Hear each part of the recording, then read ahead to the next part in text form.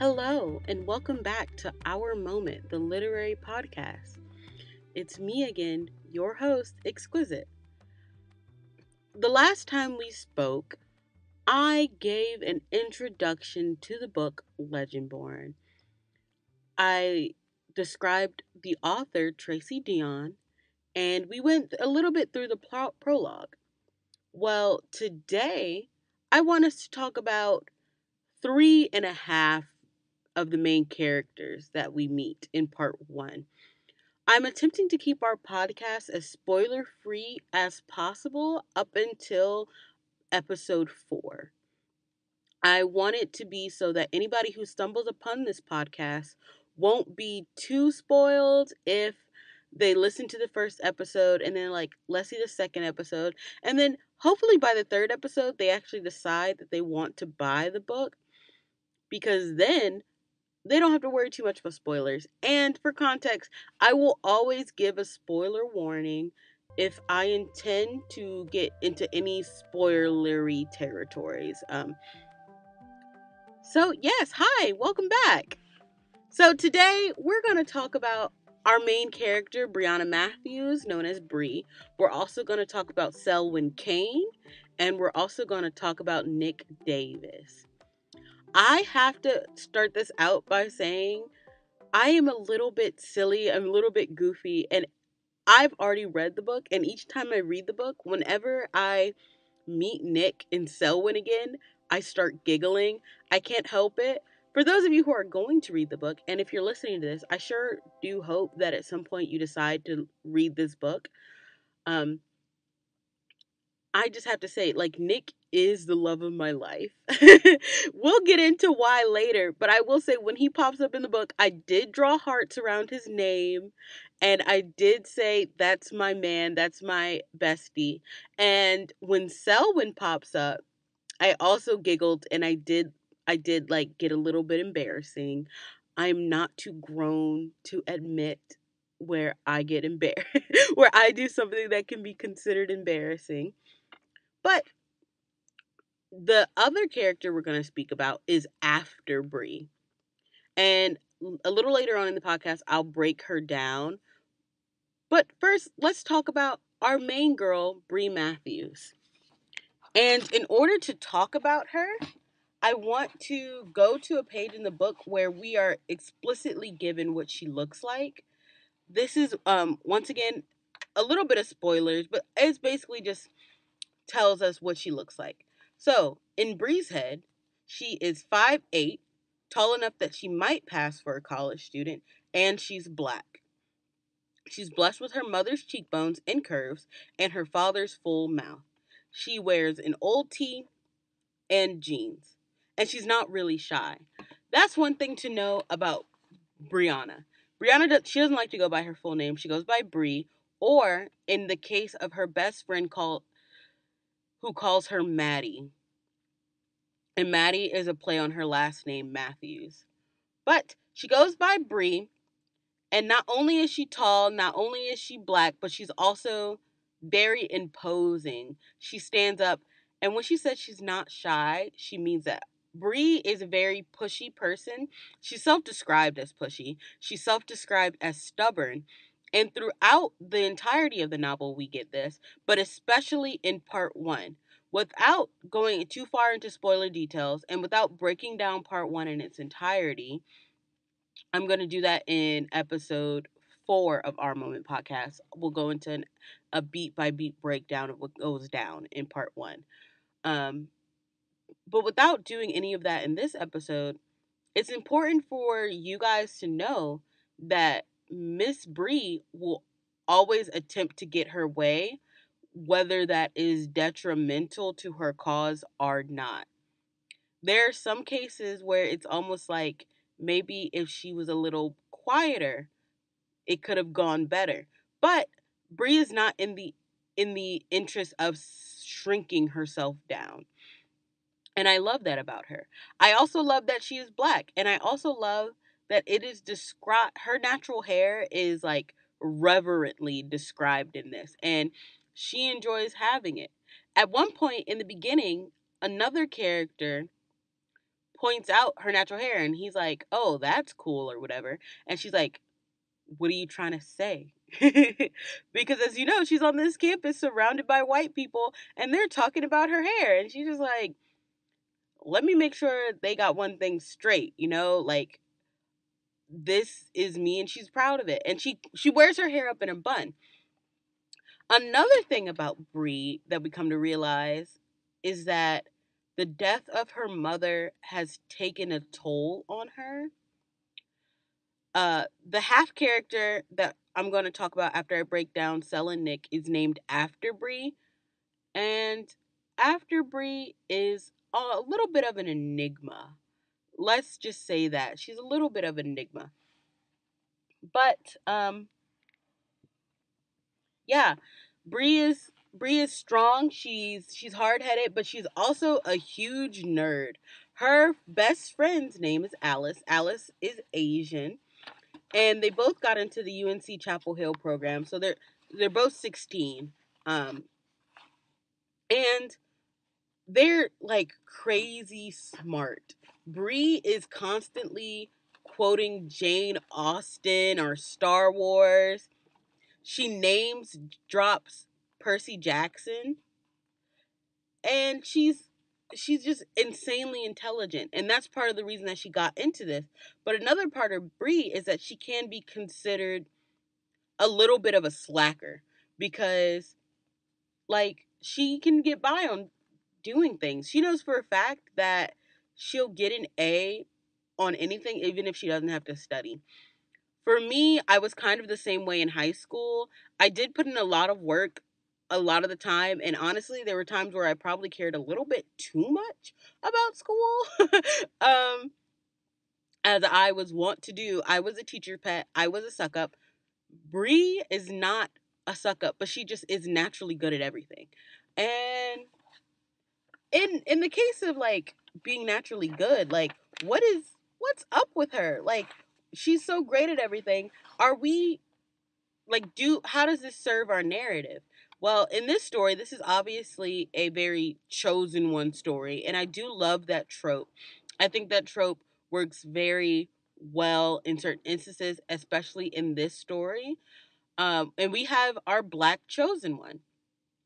And in the case of a lesser author, one not as skilled as Miss Dion, we could end up in the territory of the magical black person, especially because, as far as we know of part one, Brianna is our only black character right now. She's the only black person we see around this place.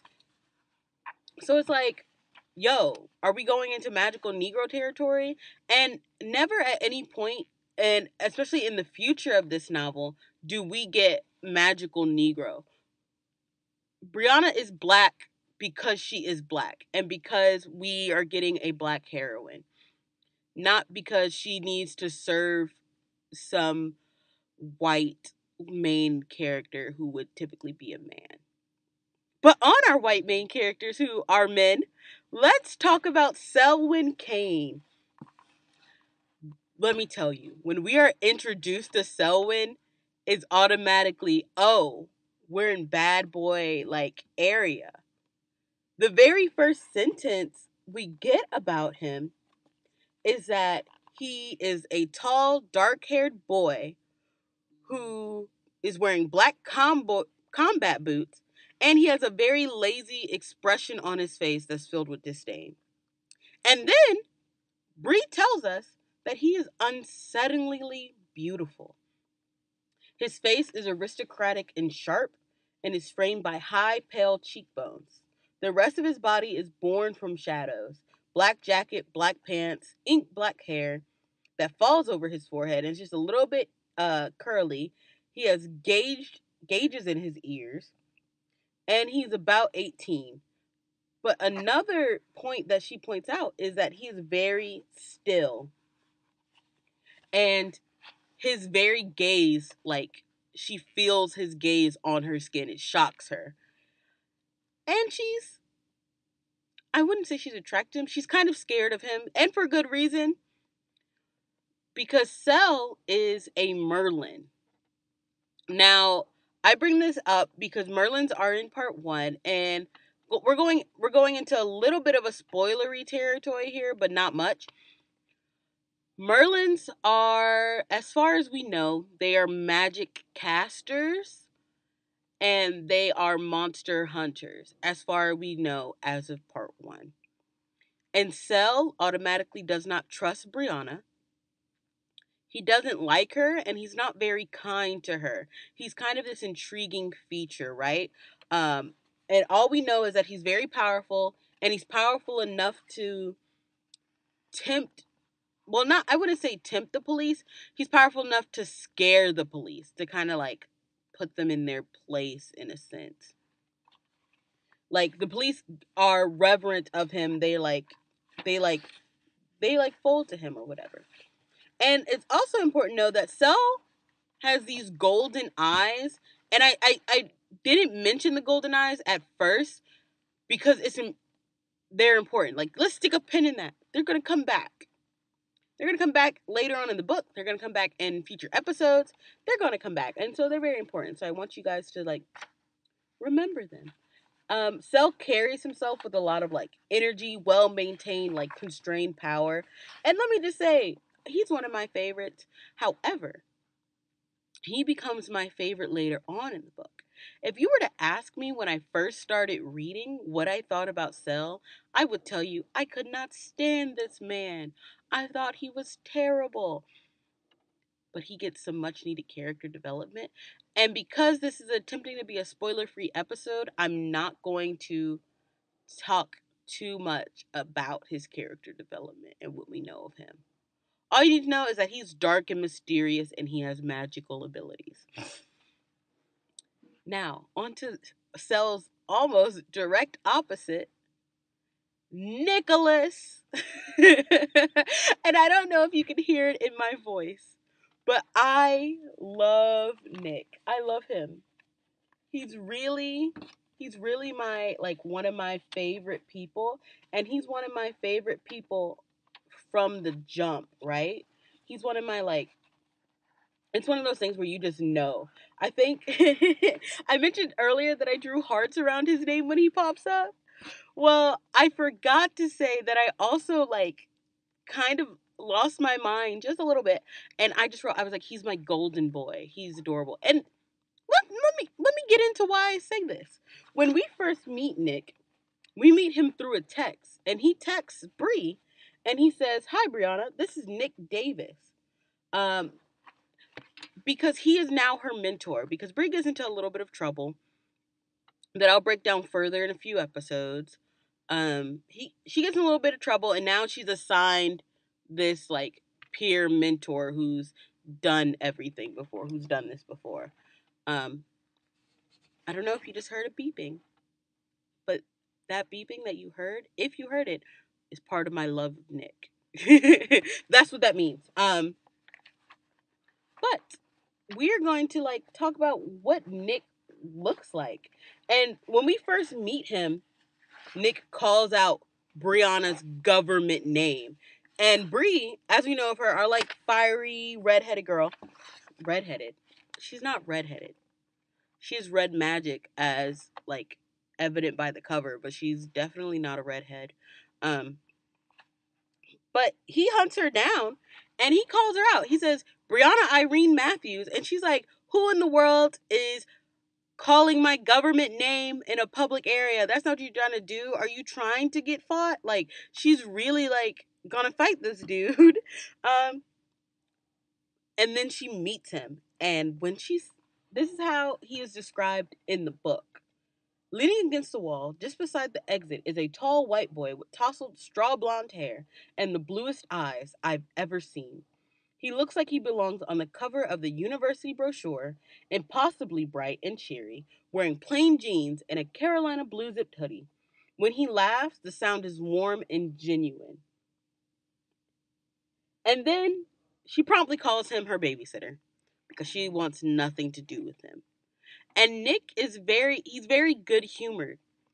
But we also know that Nick is fighting his own legacy, right? He doesn't want to conform to what his father wants. And Bree doesn't really like that because, as I mentioned before, and I keep bringing it up because also Tracy Dion keeps bringing it up in the novel, Bree has lost her mother and she doesn't understand why Nick would continue to like try and go against his father. She says about Nick, she says Nick appears like he should be like playing football and all that stuff, and instead Nick plays like cricket, which he says is like the dumbest game he could think about. But also on our fair Nicholas, we understand soon enough that he has pretty high up in this secret society called the Order.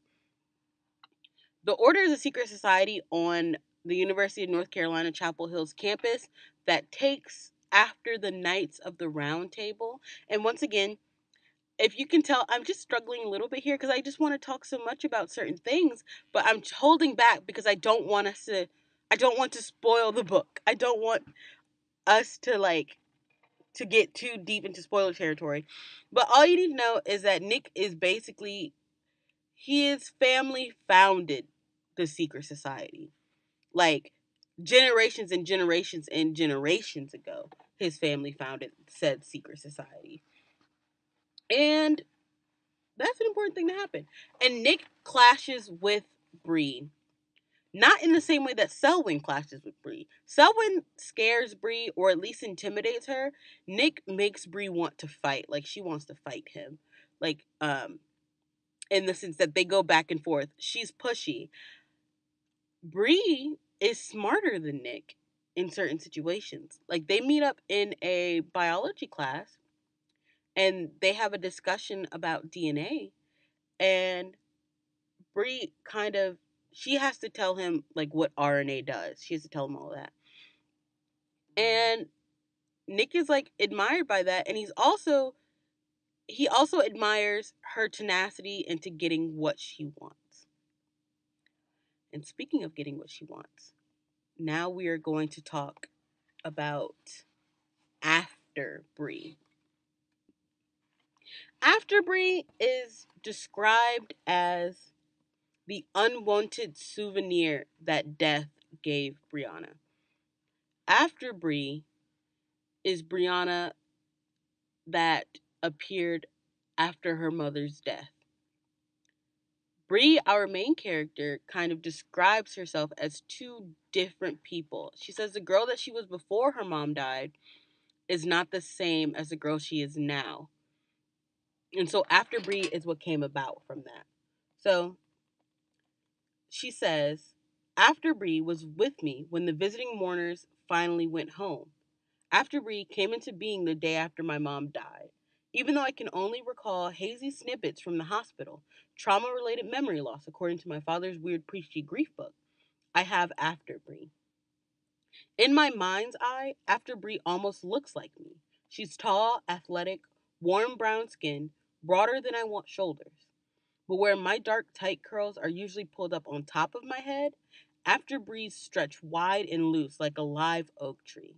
Where my eyes are brown, hers are the dark ochre, crimson and obsidian of molten iron in a furnace. Because After Bree is in a constant state of near explosion. It's the worst at night, when she presses against my skin from the inside and the pain is unbearable. She lives and breathes inside my chest, one heartbeat behind my own, life and breath like an angry echo. Alice doesn't know about After Bree. Nobody does. Not even my dad. Especially not my dad.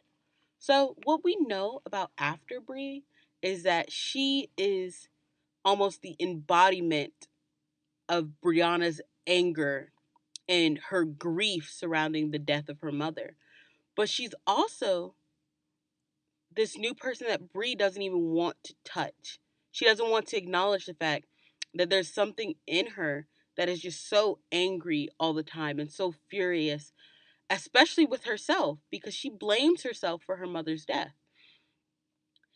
And we have to know that After Bree is impulsive. When I said we're going to talk about three and a half characters, the half character is After Bree, because while she's Brianna, she's also her own person. Um, After Bree has wild hair, and After Bree is our Brianna's defense mechanism. At some point, when Brianna is confronted by her professor and her dean, she says, "Sometimes I wish I could shrink into someone more convenient."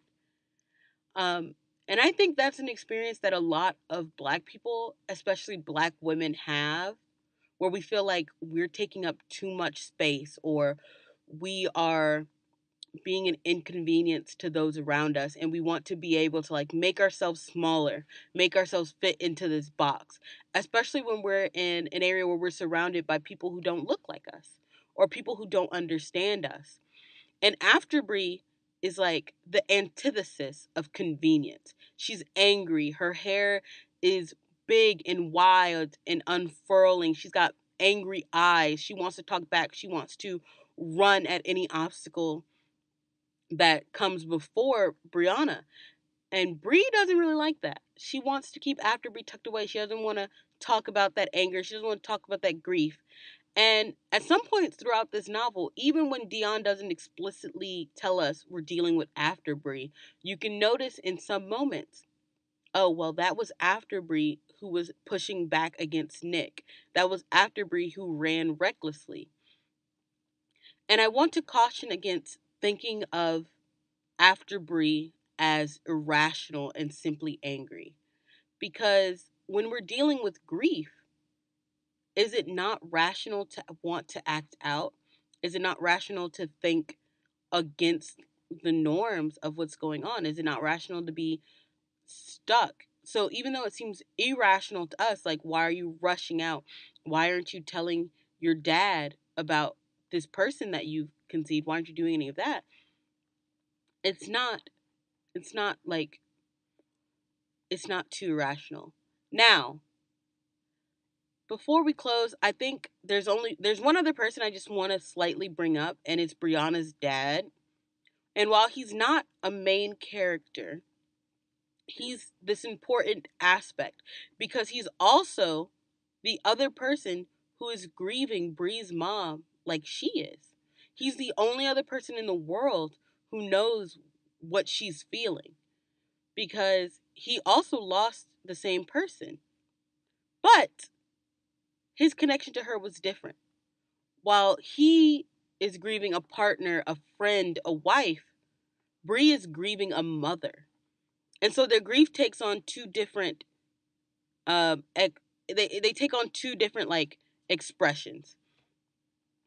Now, it's important to note that her dad is trying to be there for her, and I think that's very interesting because in a lot of books, especially books where we have a Black main character, sometimes it's like their parents aren't really present. And while her dad isn't on campus with her, he's there in text. He checks in on her. And he allowed her to leave because he knew it was what was best. It's what she needed to do in order to handle her grief, in a sense. And I just want you guys to think about, like, what does it say that she has an active, present father who is attempting to do what's best for his daughter? What does it say that Bree has the other figment of her imagination, which I don't think is a good word. She has this other expression of herself. What does it say that Bree now has these two men who could possibly love interest, who could we could possibly have a love triangle on her hands? What does it say about how she responds to them? What do you think is going to happen in the rest of the story? How do you think that Bree is going to change? How do you think After Bree is going to change? How do we think that dark, cool, collected Selwyn, who scares us and who much of the audience and me included when I first read this may dislike in this first part, how do we think he's going to grow? How do we think Nicholas is going to grow? We know that he's supposed to be like this descendant of greatness, at least in the far as we know that they established the secret society on campus. Um, and how do we think that their character arcs are going to change? How do we think Bree's like interactions with other people are going to change? Yeah. Um, I really hope you enjoyed this episode of Our Moment. Thank you for tuning in for a second time. I'm glad you got a little further. I hope it was a little more entertaining. Um, I hope you don't judge me too harshly for talking about how much I love Nick and Cell and like giggling whenever they pop up on screen. They just make me that happy, guys. I'm sorry. I'm sorry I can't make the characters not bop. And I understand you guys don't get it. You don't get it right now. But those are the loves of my life. That's my man. I'm going to stick beside him. Um, that's my men. What do you guys think about love triangles? If you're listening to this on YouTube, leave a comment on love triangles and if they're any of your favorite love triangles, or if you think they're kind of stupid, or if you don't want agree with them. And if you're listening on Spotify, um, you can follow me on Twitter and leave a comment there. You can also follow me on Goodreads at Exquisite Williams. I'm on Instagram also as at Exquisite Williams. And I'm on Twitter at Exquisite WIL because Twitter thinks my name is too long. Thank you for enjoying this episode. I hope I kept it as spoiler free as possible. And I can't wait to talk to you next time. In our next episode, we are going to talk a little bit about the themes of grief. We're going to actually dive into the meat of the magic in this book. And it's going to be a fun time. Thank you guys so much. I'll see you next Sunday back here, same time, same place. See you later. Bye.